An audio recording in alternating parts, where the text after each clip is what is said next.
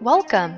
In this video, I'm going to show you how to change, remove, or edit the scrolling images in your website banner. We call this your website slideshow. Having the ability to access and change these images gives you the freedom to change up your website look at any time, showcase eye-grabbing properties, and even endorse your featured listings right in the front page of your real estate website. To manage your slideshow, access the dashboard.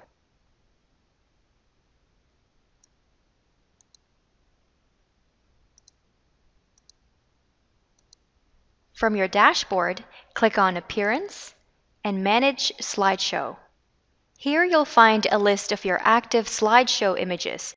The ones that appear blurred out are currently disabled or hidden from your slideshow. To show them again, simply click on the Show link. To hide any of your currently active slideshows, just click on Hide. For each image, you have the ability to edit, delete, or move them up and down from the list. If you'd like to randomize the order by which these images are shown, click on Settings. And under Randomized Images, click on Yes and Update Settings. Otherwise, leave the No Radio button selected. To go back to the previous page, click on Slide List. If you wish to add a new slideshow image, click on Create New Slide.